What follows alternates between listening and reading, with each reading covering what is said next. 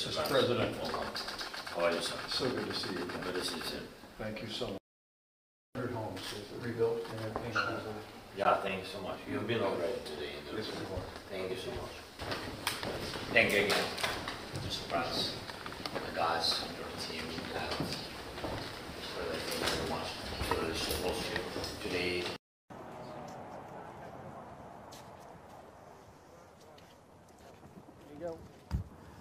As I learned from President Zelenskiy and his security team, the Ukrainian military is making steady advances against the Russians. And I assured him that for my part, we'll continue to do everything in our power to make sure that we provide the Ukrainian military with the support they need until they repel the Russian invasion and restore the sovereignty of this country.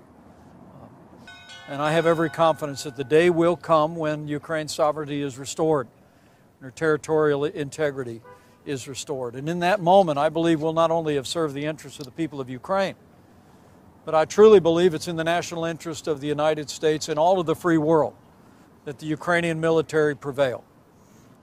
We need to make sure that we provide the Ukrainian military what they need to push back on and defeat Russian aggression here, because it will make it clear to Russia, to China, and to any other nations in the world that would seek to redraw international lines by force, that the free world will not stand for it. The free world will stand together for freedom. Russia has gone from being the second most powerful military in the world to being the second most powerful military in Ukraine.